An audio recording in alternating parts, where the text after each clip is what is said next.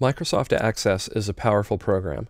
One of its most useful aspects is the built-in flexibility to customize the program using macros, data macros, and Visual Basic for applications. In this movie, I'll describe how you can use each of those capabilities to enhance your Access databases. Macros are a series of steps that you can have Access replay automatically. For example, in this database, I have the Open Products Report macro, which is here in the navigation pane. If I right-click the macro and click Design View, you can see the steps, or in this case, the single step in the macro. What this macro, which is named Open Products Report, does is to implement the Open Report method, and then it opens the report named Products Report. And that product report is here in the navigation pane. With the macro open, if I click Run, Access runs the code and displays the products report. I'll go ahead and close the products report by pressing Ctrl W and do the same for the Open Products Report macro, pressing Ctrl W again. Data macros, which are new in Access 2010, let you attach logic to a table, which was more difficult to do in the past. For example, let's suppose that you run a company that sends shipments to customers and you want to be notified by email whenever a shipment is sent out late. To do that, you can create a data macro that is attached to the shipments table.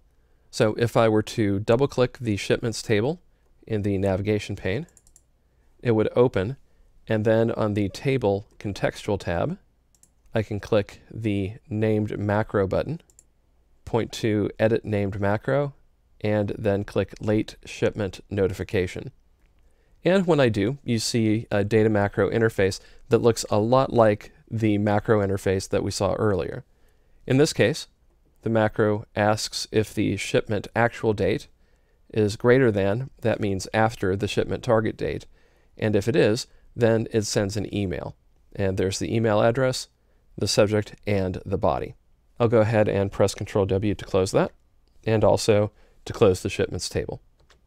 Finally, in this overview, I'd like to show you VBA code. VBA code lets you customize your database to automate processes and to control what your users can do. So let's say, for example, that you wanted to put a button on a form that allowed users to close the current database.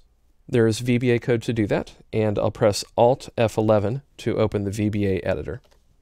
When I do, we see the code, and in this case there are two code modules. The first one indicates that when the user clicks a command button named Command 0, then Access performs the action Close Database. If they click the Command 1 button, then the user will quit Access and save everything. That is what AC quit save all means. Now I'm going to press Alt F11 to go back to the main Access database and show you what happens when we run that code. In this case, the buttons are on the Close Database or Quit Access form, so I'll double click that, and you can see those two buttons there. If you click the Close Database button, doing so closes the database and takes you back to the Backstage view. I'll provide a brief overview of macros and data macros in this chapter before moving on to VBA, which is the most powerful and versatile automation tool available in Access. I'm sure that among these three options, you'll find the tools to create the solution you want.